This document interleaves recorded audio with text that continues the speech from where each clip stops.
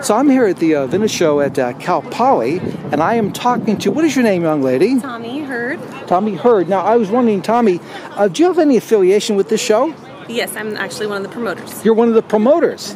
So, Tommy, I was wondering, let's get a little tour of the place. And so how long have you been roughly in this business?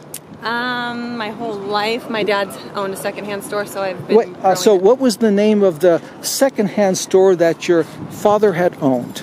Just Stuff, the yard sale store. Just Stuff. And what city was that in? Redlands and Yucaipa. In Redlands and Yucaipa. So when did you get the bright idea that you wanted to become the first Sunday show of the Inland Empire at Cal Poly? When did this idea crystallize in your minds? About a year ago, we've been planning to do the first Sunday of the month. And what made you want to do this? Because this is a very, very tough business. Or have you discovered that yet? It's pretty difficult. Just because there's a need for it in the Inland Empire, so we really wanted to try and bring something out in that area. Now, when the show reaches its apex, its zenith, what would you like to be able to say about the show at that point? When it reaches it? Yeah, when it has reached the point that, I mean, it's the show I consider brand new. This is only episode number 2. Right. What is the thing that you would like to say about the show? I'd like to see it grow to 400 vendors. Well, that's a pretty good size. So that would put you at about 300 more dealers than the Groves at its best. Half of Long Beach. And so, what time did you get here today?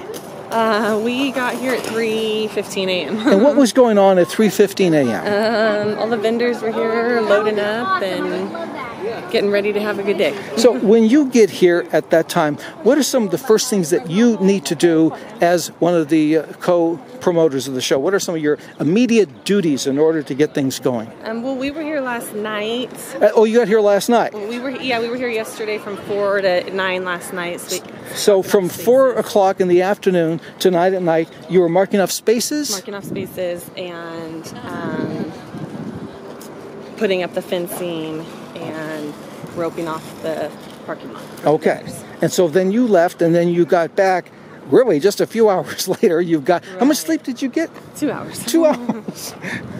And so do you believe that as time goes on, months from now, that you will still need to maintain that rigid schedule, or you need to get there the day before end that early? Or yeah, still, because I like to put a lot of extra time into making sure that everything is organized and put together the way it should be for the vendors, so it's not chaos the morning of. Okay. Well, thank you very much.